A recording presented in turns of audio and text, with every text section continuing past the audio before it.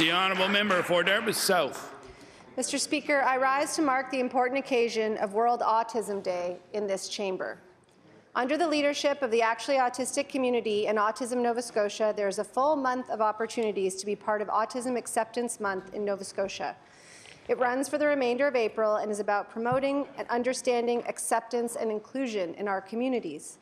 In my own family, I'm beyond privileged to count a smart, brave, fun, talented, neurodivergent nephew, Hugh Garber, who in his few short years on this earth has taught our family, his peers, and the larger community so much about being actually autistic and about what it means to have a truly inclusive community and family and why it's so important.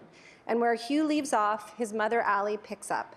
As a busy mother and professional, she has not hesitated to throw herself into organizing and advocating on behalf of autistic families across this province, most recently in Ottawa this week with Autism Nova Scotia and just this morning on national television. Not stopping at advocating for inclusion for her own family, her efforts have touched so many more. I ask that the members of this House join me in celebrating Autism Acceptance Month and the thousands of Nova Scotian families we mark it for.